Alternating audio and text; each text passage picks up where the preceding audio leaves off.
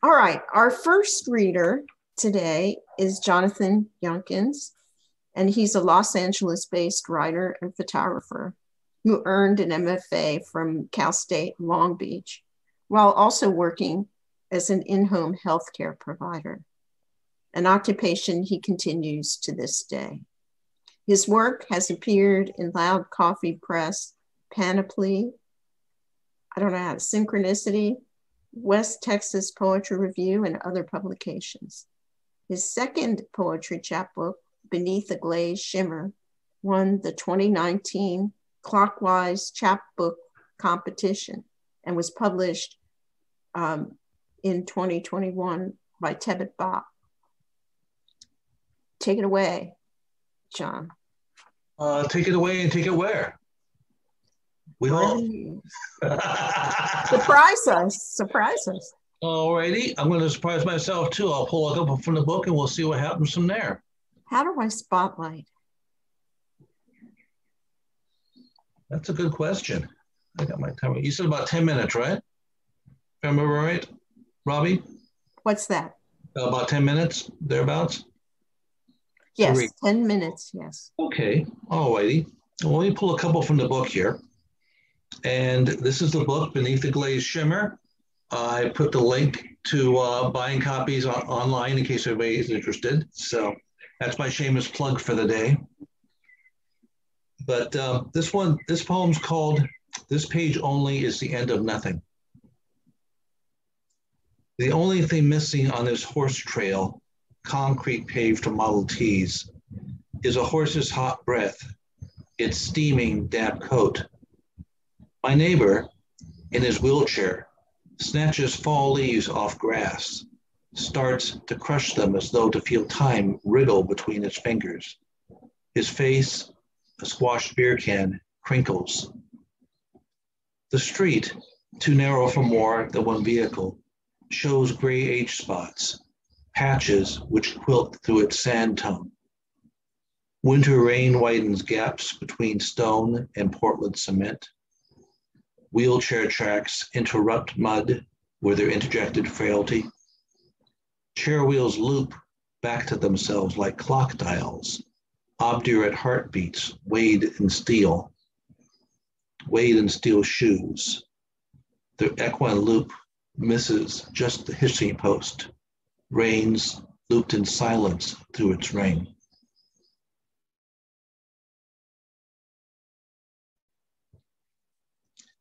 Patience is nothing to write home about. I throw out plastic garbage bags full of linoleum and mounting depression.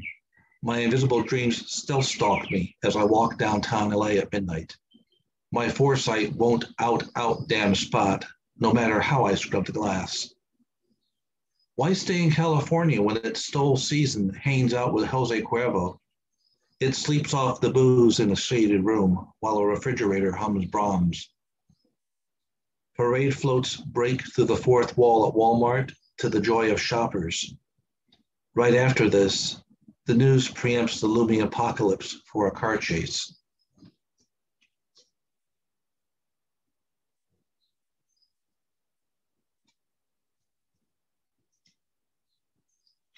Alrighty.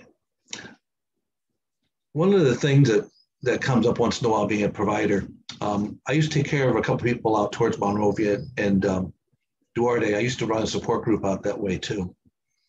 And once in a while you see how someone progresses or you see how they are and you go, wow, you've come a long way. This is really fantastic. And the woman in here is, indicative of that. She was a good friend and I was a care provider for her for a couple of years. So the title of this is, And She is Happy If Free. To rise was a piano string, copper wire wrapped around steel wire, loosened turn by turn from her tuning peg until she slipped, supple, from her hitch pin on a rigid steel frame where, at speaking length, her nerves have reverberated, sustain pedal held down without end, until electroshock released that foot weight, let sustain notes fade, air slacken, go motionless as late afternoon we surveyed, green and unwavering. the neighborhood lawns both smooth and nautical, where water and air merged, as we observed the undisturbed street and were in turn left undisturbed while we sat on her mother's porch, watched the grass grow, as Teresa's gaze drifted until it spied me, facing her, and she asked what I was smiling at. And I couldn't say for anything approaching truth whether she or tide was the cause for it.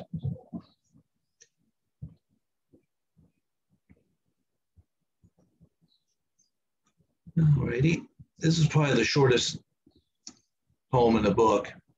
While I was going to Cal State Long Beach, every afternoon I was there was a professor who would go ahead and walk his dog out there. And just the way the dog was, being a St. Bernard, I mean, you get all these ideas about the rescue dogs and everything up the Alps and everything. It just seemed like even more of an irony. The poem's what they call an American sentence, which means it's 17 syllables, one line, get in, get out, be quirky if you can. But the title is, The Dress Code is Casual, the Atmosphere Relaxed. He drags his St. Bernard like the dog really wants to save anyone.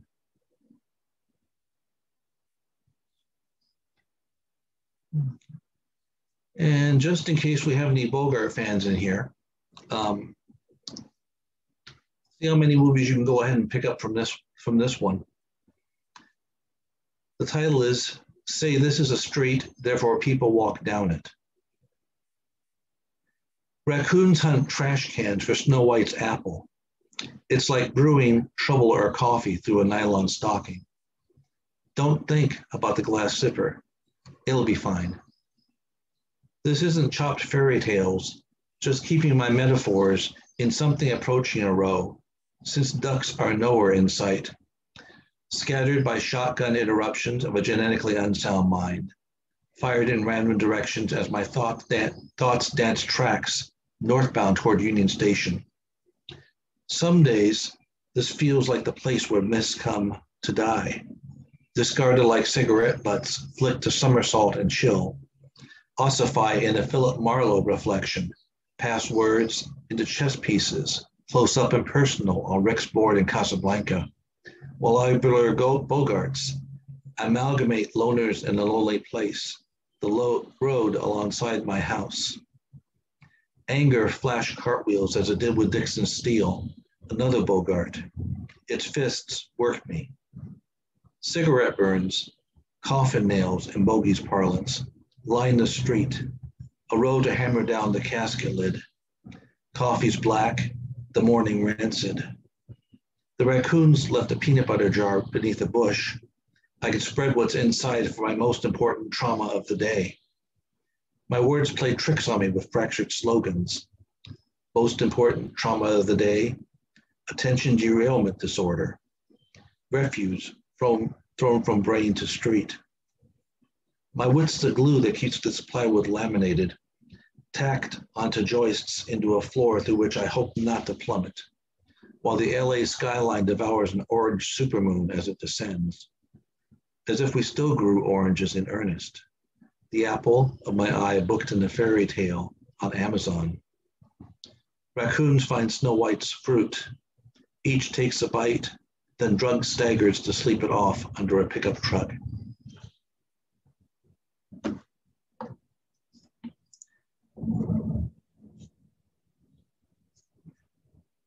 What amazes me is that most of this I wrote in 2018, 2019, some of it at Long Beach and some of it just after I graduated. And here we are at 2021, going back to what this poem articulates. And it's like, why? My goodness, we had shootings back then. We have them again. And I'm just shaking my head like nobody's business. Attention shoppers, from within this inverted painted steel, from within the inverted painted steel Walmart shelves, laundry detergent and ammunition is stockpiled in capitalist seclusion across from the liquor store. We all know breakfast cereal doesn't come with an assault rifle inside. The last named, like the late maimed, Is special order in the store won't allow crossfire with potential victims for sake of breakage. But there are first aid kits and duct tape to deal with the situation, even if those items are several aisles distant in respective locations. Even without store help, there's an excellent field of vision for a wet sheen not unlike nail polish, sharp crayons for self-defense, boxed in assorted shades of mayhem, and a rampant ideology that everything green is good, insanity nowhere near mental illness, in loud reports of truth, justice, and Superman's dead, get Batman.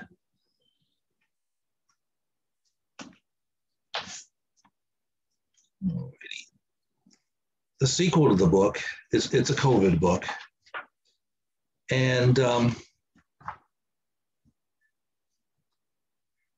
I'm glad there's a tunnel on that one. But at the same time, there are nights where it seems like quiet is haunting, like a night sound for which there's no explanation. I keep defining silence by what insists is missing. College kids smoking cigarettes and marijuana out front of my place, across from their smoke-free campus. An iPhone blaring a soundtrack. Laughter. Conversations like hot air balloons hovering overhead until a heat they capture fades and gravity kicks in. There's a hush now. Sound in itself has a heartbeat, blending seamless with the dark as it drapes a brick retaining wall. It sucks in a drag of cool air next to purple lantana, blossoms detached as stars, and exhales long and slow as dust settling. It's the soundlessness of freezer frost in Ziploc bags, a ground chuck, meat rock hard with isolation, marbled with chill. The moon's an orange twist laid against a high-rise that passes as highball glass. Sky clinks against glass, settling as it waters down my composure. Angostino bites my tongue. Condensation trickles down an unbreathed sigh. John? Yes, it's about that time. Yep. No worries. Thanks very much. And thank you very much for your time. So, thank you. Everybody else. All righty then. Our next reader is Jane Rosenberg LaForge, coming all the way from her living room in New York City. Jane writes poetry, fiction, and occasional essays from her home. She's the author of 7 volumes of poetry, count them, a memoir, and 2 novels.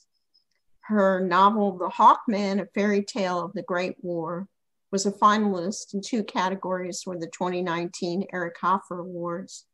Her poetry and fiction have been nominated for a Story South Million Writers Award, the Pushcart Prize, and the Best of the Net compilation.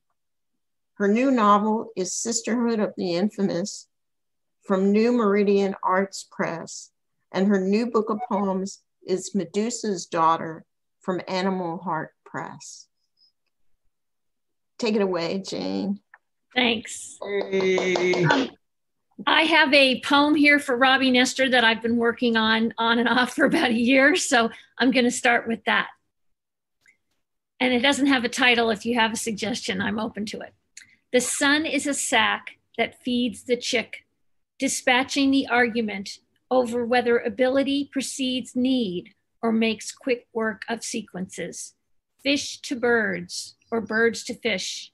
You come to know your humanity, supposedly, by whether you look from the top down or if you can glimpse the bubbles at the bottom that lifts gills and tails to air, or the evolution of wings into fins. Ballast for a different sense of flight, too often belittled as a sentence.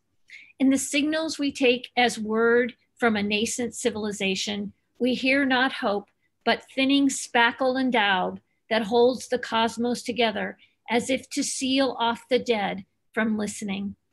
When my father lost his hearing, he saw spikes rather than stars. He saw what hammered the railroad to the earth as he experimented with explosives, the railroad's warning system for oncoming cars. You say you're losing one of your best senses, as though you will be trapped in a shell beneath obstacle without ambiance. What carries the messages, excuse me, what carries the messages from breast to wet feathers. But trust me, true loss is far more gradual, like weaning a child so he might stand on his own without your hand to steady him through the orbit and tumble. Okay, now that we've done that, I'm going to read something from my second to last collection. It's called Daphne and Her Discontents, and that'll explain why the next collection is called Medusa's Daughter. So here's the last poem in Daphne and Her Discontents, and it's called Post Daphne. The problem is I did not fit the myth over and over again, like a kind of slacker Sisyphus, objectives put off, delayed from purchase, slut that I was, lazy and living only to be captured, lassoed like a prized calf, and linked to my captor by silver handcuffs, rope being too diffident. I wanted to be drawn down at the ankle, dressed up, dress off, crinkled and stashed under the bed or above the rafters where the conversation settled like cobwebs. Look up for once more around the sun, look down for the back to front, hair in my mouth, the grip of my toes on simulated wood paneling. I wanted to be that nymph, plastic and spiritual, swaying above the dashboard beneath the rear view mirror in the headspace of the gods and criminals and roadside distractions that flip drivers and car bodies and make cowards of the bystanders. Post means neither after nor subsequent, but wood, stake or steel, supporting all the potential developments. Let me hold you, you the wily and interchangeable. Let me embrace you, you dictator of the benevolent. Okay, so this is the book, Medusa's Daughter. I put a link to buy it, and it would be very nice if you bought it. And I have a novel, and you can buy that too. And I put the link up for that too. So this is a book pretty much about my mother. And this poem is going to be called Medusa's Resources. Instead of luxurious shafts of screens and radio advertisements, she is given a wiry batch, stinging at the eyes as if diamond-backed, black and rusted, and in an age when she will know children, an inevitable absence, like an assault beyond the scalp into the smooth muscle inside the cranium. Not exactly snake-like, but conscious patterns copied from the anonymous, discovered quickly, repeated, when no one is watching, and when discovered again, they are abandoned. They're how she keeps straight notions of the past in a non-language, from German to its Hebrew and Swiss variants, to describe non-incidents embedded in the form, although everyone has their own model, regardless of whether they can admit it. So when she asks which feminine hygiene products are in stock, she has brought a diaper, accepts it in a rage of embarrassment. When she solves the puzzle of war, liberation, and economics, tearing family and community apart, she expects an award of more time, but is undecided between Greenwich Mean and Pacific Standard. Time pours, spills, inundates. She suspects she's been robbed. She'll invest the rest of her life searching for orphaned minutes. After a full circle pre and post meridian, the identity of seconds remains ambiguous. They are lodged somewhere between embers and splatters, the ash from hard black anthracite, the seat of madness and origins, the venoms she was born with. This is called Medusa's Crime and Punishment. Birth and death, too powerful for a woman to practice. I am no longer practicing medicine, she always said, after the cancers and diabetes, one a birth of sorts, the other the obliteration of an organ. To balance all this not in one mind, but with everything else, the brain that is physical, the metaphysics, the scalp that shields and repels, that suffers from exposure in its task of camouflage, Perhaps if there was more than one woman in charge, a bevy of personalities for a cacophony of demands, blue manias, mean reds, though that's not the way the authors wrote it. I wish I could be like Henry Kissinger, she said, and always know the magic word, the revelatory comment. Or I could be like a god, the one who planned this, though there is only one God but God, and not in her religion. In hers, there are none. That's why she must be punished, taken from her family, not for what she failed to stop before the idols from seeing in the temple, and not because she is a victim, but because she is a believer in her convictions, in her own clear way of thinking. This is called Snakes in Your Hair. Surveillance is the punishment, as the lidless creatures never sleep like the Pinkertons, once an intellectual curiosity. I'm trying to get back to the original horror, the first interpretation, the chameleon, the commands. Sin before temptation was explained, if not to man, then to women. There is no life in an umbilical cord, per se. It's simply a conduit, like a messenger objective about the discontent it delivers each morning. Each morning is harder than the last, but don't stop the rending of garments, the scissors and seam rippers. They are what enable us to shed last year's fashions, make them new again. I don't like change. I like comfort. I like an old beaten varnish rather than the rich chestnut. I don't remember their death, but I remember the elm disease, an East Coast thing, the spackled trunks, the open branches like lips, waiting for air or miracles to save them. Okay, this is called Medusa the Mason. For my wedding, my mother got down on her hands and knees, a posture she thought threatening when demanding we clean our rooms because it spoke of her raw desperation and special pleading her housewifery had to resort to. But for my wedding, she filled in a patio full of cracks and obstacles in just that pose, as if a journeyman mason with pointers and trowels and putty of her own formulation, so people could dance like demons without tripping and falling or activating her homeowner's insurance. This was the work at which she excelled, the minutiae, the meticulous, the dollhouse dimensions, cooking and cleaning, the care and grooming of her daughters, their hair in knots, their white socks stained pink from mixing in the red with the hot water wash. Also her husband's undershirts that her daughters appropriated for iron-ons and logos, the dishes brooding in the sink for days, the steak tasteless despite the application of spices and marinades. One wonders what might have blossomed if she was given protractors and slide rules, erector sets and a drafting table, the time to dream of bridges and monuments, airports and office buildings, an enterprise to run like the one she ran for our father when he wasn't looking, when he wasn't making a profit because he couldn't do both simultaneously, money and administration. One wonders what I might do for my own daughter when her time comes, and she needs something more than what my words can create and my credit card can purchase. Am I okay for time?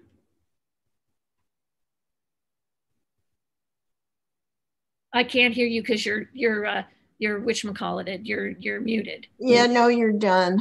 Okay, I'm done. That's fine. I'm going to stick a fork in you. Sorry. That's okay. That's okay. That's okay. Thank you very much. Read the comments. There's lots of comments. Okay, great. All right. Our last feature this morning is Dianna Henning. Dianna has appeared in many journals, and she's been nominated 4 times for a pushcart and taught through California poetry in the schools. She's received several CAC grants. I don't know what those are. California Arts Council. Oh, okay. Thank you. I was thinking something else like caca. I don't know. And taught poetry workshops through the William James Association Prison Arts Program. Henning's most recent collection was Cathedral of the Hand from Finishing Line Press in 2016. You can find her on the web, but I'll put this address in the chat when she starts reading. So go ahead, Dianna. Nice to have you. Oh, thank you. Nice to be here. I'm enjoying the other people's readings. I don't normally do form poems like villanelles and sonnets, but I did do a couple. It was like energy was released after Trump was dumped. I couldn't write that much when he was in office. So anyway, the first one is a villanelle of sorts, The Commonwealth of Joy. My former husband sends me Kate Wolf's music, something we love, to which he now returns, freed from marriage to another, free to pick moments, to casually flick through group pics of family albums, toss those he spurns. My former sends me Kate Wolf's music. I shake my head, wondering why he picked this moment in our decrepitude. What concern prompted this, I ask straight out. Why pick now? Had he recalled Frog Hollow's folk festival and how he keenly yearned mastery of the banjo? Back then he was music, and I his newly acquired sidekick, who watched the pleasure in his face, its burn, as his fingers raced from gradual to quick. Oh, but we were joyful over Kate Wolf's music.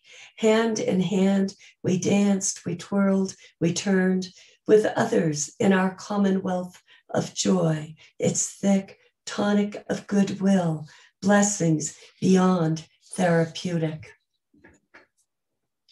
The next villanelle is a little dark, I was thinking of Dylan Thomas, maybe. Do not go gentle into that. Good night.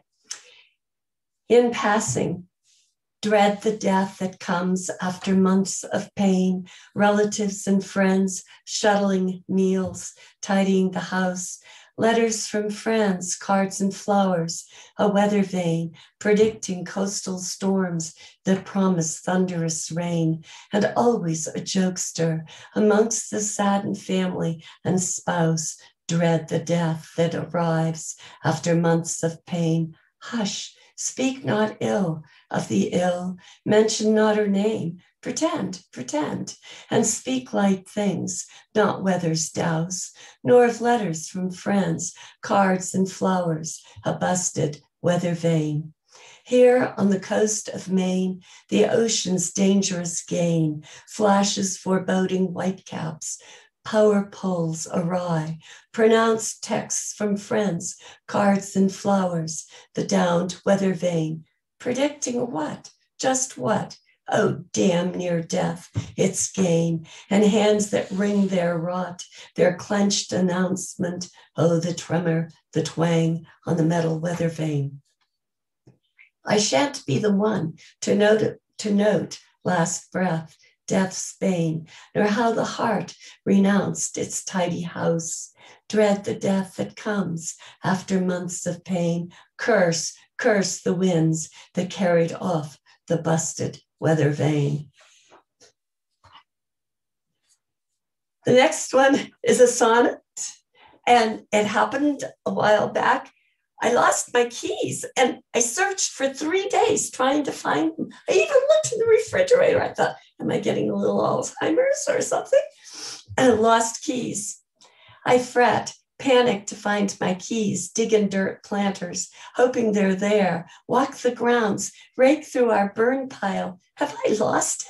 I asked, worried memory escaped that stone temple called head.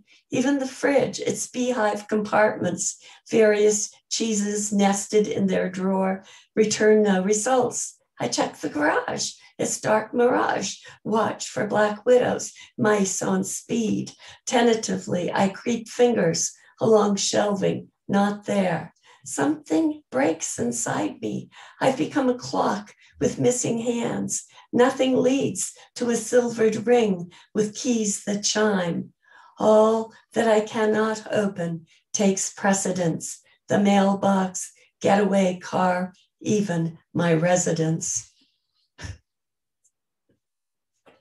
The next one I'm going to read is from the Tenderness House the first book that I got published through Poets Corner Press in Stockton.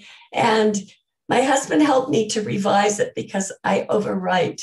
And so it's online. You can purchase it, I believe, at oh gosh, what is it called? Amazon. This is a very old poem. Pushing God through to the visible. On a sheet of wax paper, your grandmother rolled the lightly salted trout in flour before settling the fish into the freshly seasoned skillet. You ran your hand along flour's silky edge to make imaginary fish scoot across the kitchen counter. Afterwards, you sucked your fingers for hints of the lake where the trout once swam. In your grandmother's kitchen, water enveloped you, minnows shooting about, and the stones always more beautiful in their submerged world. When your grandmother lowered fish into the fat, the trout's eyes sizzled white. After several cooked, she slid them onto a brown grocery bag, drained off the lard. How quickly the trout's bedazzled eyes clouded strange seeds for the infinite. You balled your fists, shoved them into your eye sockets to keep your eyes from spilling into the hot fat. In a world of small contingencies, everything, including yourself, was perishable. Then to show a little variety, this is just kind of a funny poem. I came from the village of painted toes. You came from the village of shaving cream. Your mouth hugged my mouth as though it were a plum. Stars outside our tent wrangled for better seats. Intruders, you yelled, zipping the flap. Our sleeping bag inched into a cocoon. The moon, as it pressed through nylon, spread silver on our lips. When you whispered my salty name, my heart fished for trout. We could have made our home anywhere, a good ground cover, an oiled skillet, but you were the man from Shaving Cream Village, and I, the woman with a penchant for fancy toes. We dipped into the water and let our fish go. That's from the Tenderness House. I'm putting a plug in for it. And then from Cathedral of the Hand. 2-minute warning. What? 2-minute warning. 2-minute warning? Yeah. Okay, The Butcher's Apprentice was nominated for a push cart, and it was in Hawaii Pacific Review. First, he showed how to hold the cleaver, where to make the best cut, and how beautifully the meat opened, gracious host to its own body. The apprentice wiped his hands across his white apron, his sigh, such finesse, a sigh a lover might make at climax, but no climax here, only the calm of knowing one did the other body right. And you can tell that the one being trained sought the best advice, especially since fine butchery is nearly extinct. For why else would the master train the hand coming back to fingers to open carefully at first the red inner flesh that was once desire? Do I have time for one more? No? Okay. No, thank you. Okay. No. Thank you so much. Oh, you're welcome. I just love those, especially the food poems. So I'm delighted that you read those. Thank you. You're welcome. Okay. Our next order of business is the open mic. And I'm not sure everyone is here today. In fact, I don't see some folks, but it's possible that you're on the second page. So that's why I don't see you. So our first reader is Kika Dorsey. You've got 2 poems, or what is it, 5 minutes, whichever comes first. I got 5 minutes. I think that's 2 poems, 2 shorter ones. Okay, this first one is a recent poem that I just wrote last week. It's called As If. It wasn't as if we motored our way through when we needed to sleep, or our muscles constellated into barn-sour horses, or we didn't kneel with the weight of heaven on our backs, or time seeped through our cracks to make us younger. It wasn't as if a ghost ship sailed white flags of surrender, or crocus blossoms learned camouflage, or April lost its keys from torn pockets of clouds, or we forgot how the fire bypassed our roof. We all do our best, toss lapis lazuli runes to the wind, finger our bloodlines and efforts with swirling prints, a son playing Haydn sonatas on the piano, a dream of climbing sand dunes with fathers, two sisters collecting cicada shells, a daughter riding Pacific waves, a cemetery in Memphis, ashes in the Danube, hounds unleashed to track our fate, a little girl falling, and our hubris collapsed and transformed, dense as seeds we plant in a memory we refuse to embellish, as if we could unveil our eyes, uncloak, unmask how our vision spills like a rising tide in a shore that lets it be. And then this next is from my book, Occupied. Vienna is a broken man and daughter of hunger, and it's called The Sunflowers. It is always morning and black before the sun rises, a braided, rippled river of sleep untangling in coffee, and I am covered with a blanket made from the wool of sheep I lost count of, and memories I saved in a hickory box my father gave to me from the mental hospital. He shellacked it with a scene from a magazine of a horse grazing with a red barn in the background. It was like the barn he would take me to on his Harley, where I rode my wild horse that bucked off everyone but me, my horse Sandy with her roan coat and half Arab foal. And now it is morning, and I've lost the box where I stored my pearls and red rabbit foot keychain. For luck, I managed to have enough in life, and I never used the amulet for keys because we never locked our doors. Now all I have of my father is a painting by my mother of his freckled face surrounded by sunflowers. And as I sip coffee, I think of the day I walked up the hill in Italy on the way to Assisi, surrounded by sunflower fields, the sun in their faces as golden as the cross I bought, and the walls of the city thick on my tongue when I tried to nail down all the things I never could say to him. When I walked down the hill to the train, the sun was cloistered to the west, and all the blooms turned away from me. They may have been smiling, or they may have wept their seeds for birds, or maybe those flowers know nothing of themselves and just fold like origami in the gentle and tame hands of night.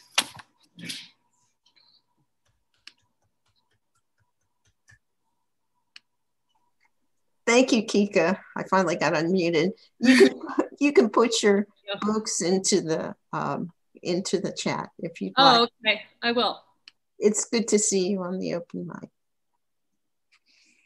Our next person is, I'm not sure she's here. Are you here, Rosemary? Rosemary Boehm? I haven't seen her on here, Robbie. Okay, she's not here then. I've signed on a couple of people for the mic. Sterling Warner is here. I know he's here, so he can pick up the open mic right now. Okay, well, for my two poems, this is semi-recent.